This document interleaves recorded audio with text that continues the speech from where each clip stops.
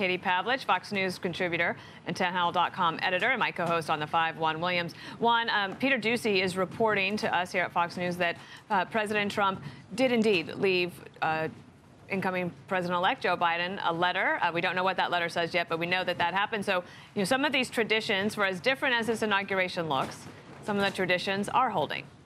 I think so, Dana, and the worship service obviously is a key tradition and takes on added significance, as Chris Wallace was saying, in noting that Vice President Pence is there and was not at Joint Base Andrews for President Trump's departure. But I think that it's all part of what we're seeing in terms of not only the healing, but the news of the day. The news of the day, including the president having pardoned 143 people over the course of last night. He did not pardon himself. He didn't pardon any members of his family. He didn't pardon Rudy Giuliani. But he did pardon Steve Bannon, and he didn't pardon Lil Wayne, and he did pardon the former Detroit mayor, Kwame Kilpatrick. This is all part of the business behind the pageantry, and that includes the letter that you mentioned. Chris mentioned that amazing letter from George H.W. Bush to Bill Clinton. Your success is our success. Our success is your success. And I think that hopefully is part of the healing thought at this moment. And the Fox News polls that I've looked at indicate right now it's 59% of Americans have a favorable view of Joe Biden. And, you stop and think about how different that is from 2016, where there were so many negative or unfavorable views, not only of Donald Trump as he took inauguration, but you think back to Hillary Clinton, who also had some very strong negative views about her. At this moment, Joe Biden comes in with a sense, I would describe it as a wellspring of goodwill. People who might not even be fully on board saying, I'm willing to give him a chance. That would be an added 24% of Americans. So that indicates, again, the power of this moment, Inauguration Day in America.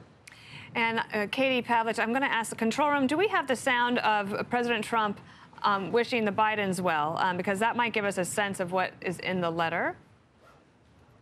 All right, if we could play that, and Katie, I'll get your reaction on the other side, please. We did what we came here to do, and so much more. This week, we inaugurate a new administration and pray for its success in keeping America safe and prosperous.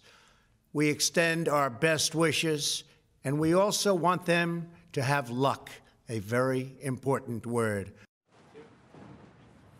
Katie, he reiterated something similar at Andrews Air Force Base, saying that we wish them great success. But he mentioned that we've set them up for great success. What's your thoughts now?